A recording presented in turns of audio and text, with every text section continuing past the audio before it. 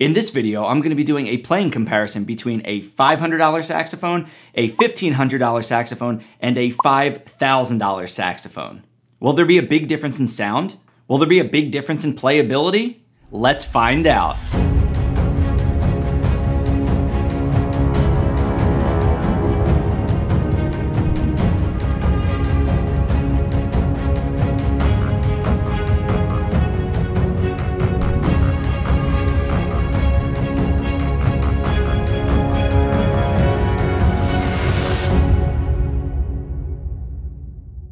Today I have three saxophones for you. The Jean Paul AS-400, the Jean Paul AS-860S, and the Selmer Mark VI. I'm going to be playing three different songs on each of them so you can really hear how they sound. Each saxophone will be numbered 1, 2, and 3, and that number will stay consistent with each horn for each song. I'll first have the saxophones covered up so you can't see which is which. Then I'm going to ask you to let me know what you thought of it and how you would rank them from best to worst. Then I'll play those same recordings again, but this time they'll be uncovered so you can see which saxophone went with which number. Let's get into the recordings.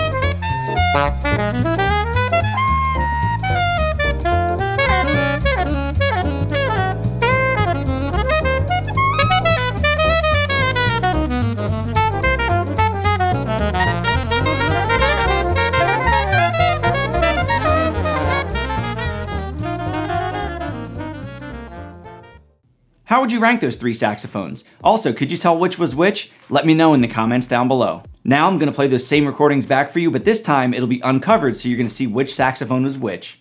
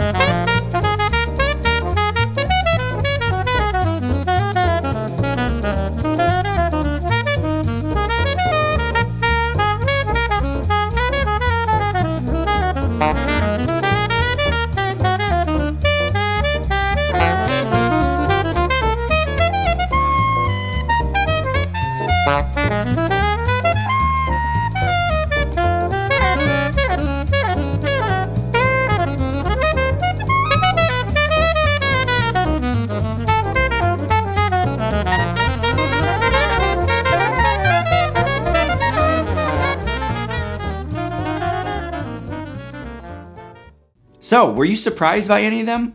Were your guesses correct or incorrect? Now I have to start by saying this video is just a sound comparison between the three of them, and it was really fun to play them back to back to back. I've already done a specific review video on the AS-400, and you can check that out in the link I put in the description down below. I'm also going to be doing a separate video just on the AS-860S as well, so look for that one coming out in the near future. So with that being said, I have to say, I really enjoyed playing both of those Jean Paul saxophones. As you could probably tell, the tone quality on both of those, especially compared to the Mark VI, was actually really good. I really enjoyed how quiet all the keys were. I'm sure you can hear how loud my Mark VI is. I definitely need to bring that to the shop. I liked how even they played from the bottom to the top, and I really liked how well they played in tune, especially compared to the Mark VI. The big question always is the saxophone worth the price? When it comes to the AS-400, for around $500, I think that's an incredible deal, and just like I said in the other video, I don't think you're gonna find any other brand new saxophone for that price that'll beat it. Then the next question is, well, is it worth the $1,000 jump up in price to go to the AS-860S? And if it's up to me, the answer is absolutely yes. I really genuinely like this 860S. I love playing it, I love the way it looks. The really cool silver lacquer with all that hand engraving. It has Pisani pads, which are better than the ones that are on the AS-400. It just feels better to play, and I think it even sounds better. I'm not a technician, so when I say something feels better to play or something sounds better to me, I don't actually know why. But that's not for me to know because I'm just the player, I'm not the technician. So if it feels better, great. If it sounds better, great. And you know what I always say, if you're comfortable playing the instrument and it makes you want to play, you're gonna be more able to get to that sound that you have in your head. Here's a little side note. The professional Jean Paul instrument that I'm playing today, called the 860S, is the silver lacquered version. They actually have the exact same instrument in regular gold lacquer called the 860, and it actually goes for only $1,300. So if you're making a comparison between the two and wondering which one to get, I think it makes it even easier knowing that you can get the regular 860 for only $1,300. So like I said before, I'm gonna be doing a completely separate video just on the 860S because I wanna go a little more in depth with what I think about how it looks, how it feels, and how it sounds as a player. Thanks so much, and I hope you enjoyed this video. If you'd like to purchase your own, either the AS-400 or the 860S, there are links to both in the description down below. Full disclosure, I do get a very small commission if you end up buying one of the instruments using the link down below. That will go directly into supporting this channel, and I can't thank you enough for that. Speaking of my channel, please browse all the videos I have here. I have tons of different kinds. Also, please subscribe. It helps to keep you notified about all the new videos I have coming out. Thanks again, and I'll see you in the next video.